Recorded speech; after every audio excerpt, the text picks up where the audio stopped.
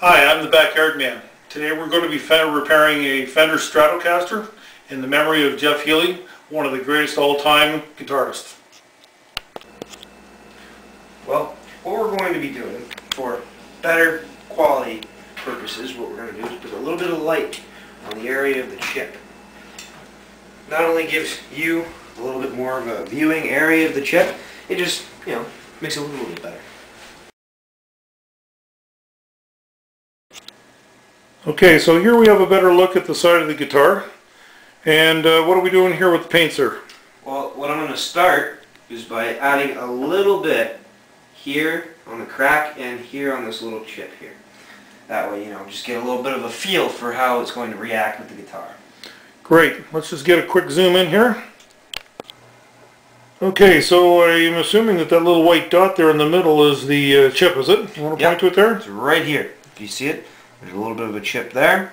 And a very small one right here. Kind of unnoticeable, but I'm going to fix it anyways. Okay, so what's our first step here? Well, what we're going to do is we've taken the brown nail polish, which is kind of a, chocolatey color, and we're going to start just by applying a little bit of it, just to see how it feels with the guitar.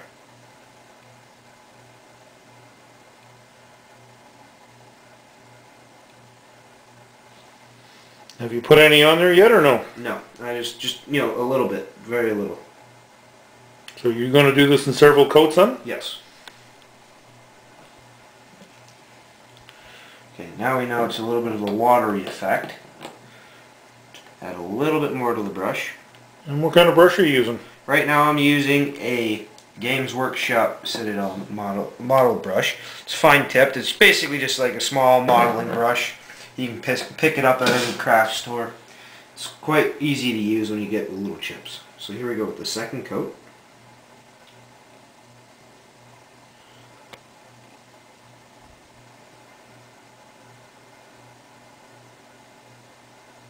As you can see, it's taking a little bit of a darker effect, if you can see it. We're going to have to do this in several different coats because it's not as thick as the brown around it, unfortunately. Okay. So we're going to let that dry for, what, a couple minutes?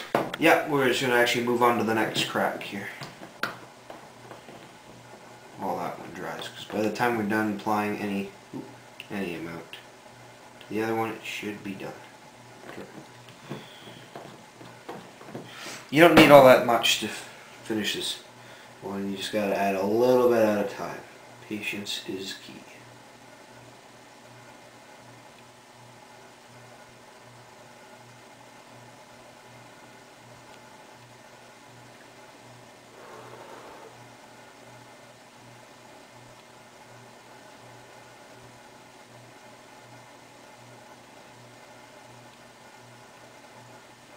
Okay.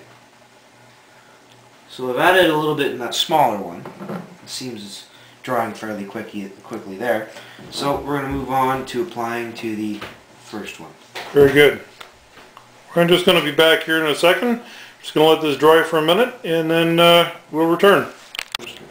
Okay, we're back here for some more now. Alright, well, during the break I actually applied just one more coat. It's darkening up nice. Actually, I went out of the lines a little bit, but that's fixable. Just apply a little bit more here, just to darken it up a bit, to blend it in.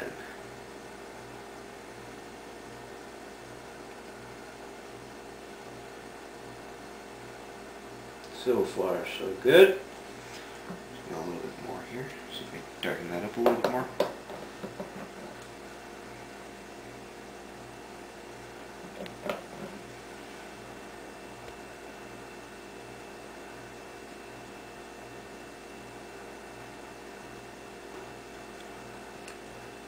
When you can see the white spot slowly disappearing. So far, so good. What do you figure? We've got another, what, 5, maybe 6 coats to go on? Maybe around that. It's darkening up a little bit quicker than I thought. So we'll see after that one dries. Okay, well, I'll tell you what we're going to do. We'll let that one dry up a little bit. we'll give it a couple of more touches and we'll bring everybody up to date once we get those coats on, before we put our final clear coat on. Alright. We'll be back in a minute. Okay, so we're back, and as you can see, our marks are just about gone. Can you point them out there for us? Yep, there's one there and then there's the other one there. And what are you about to do now? Well, I'm about to apply the clear coat, which is just another type of nail polish. So yeah, basically what we're going to do is just do a little bit of a layer on top of a layer and fill in the cracks, the crevices. It's not going to be perfect, but it'll definitely be less noticeable. Excellent.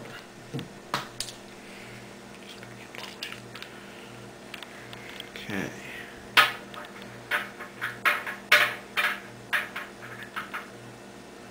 This is a really touchy process, isn't it? Oh yeah. Okay. Here goes nothing.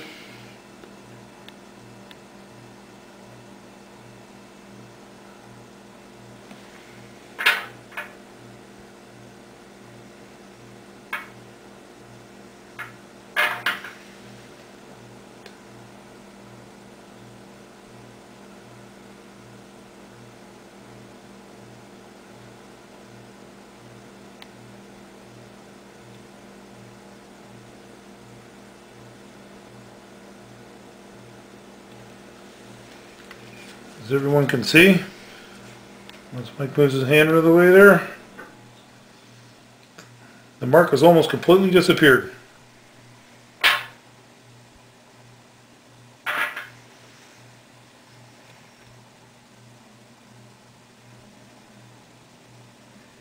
Alright, so we're going to let that one set.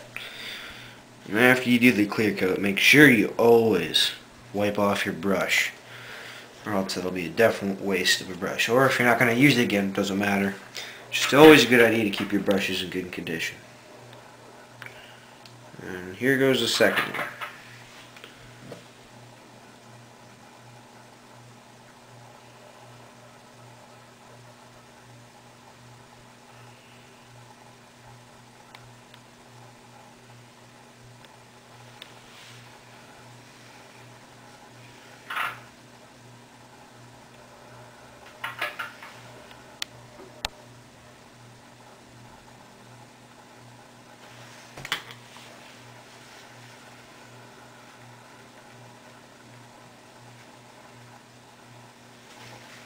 Alright, so now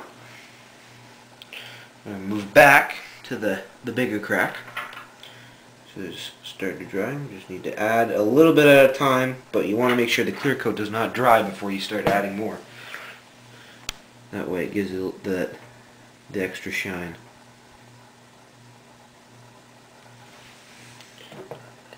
You can actually slowly see it disappearing.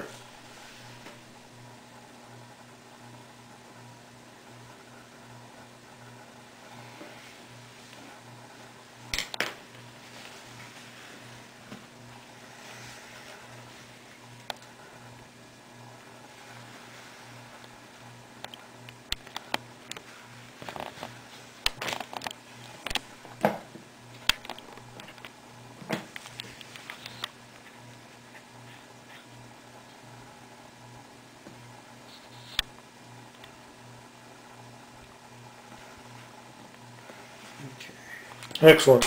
And I guess we wait for it to dry a bit. Yep. Just gotta do something here. Add a little bit too much clear coat there. A little bit of human miscalculation. Here we are, master of paint is at it, touching up the good old Fender Stratocaster.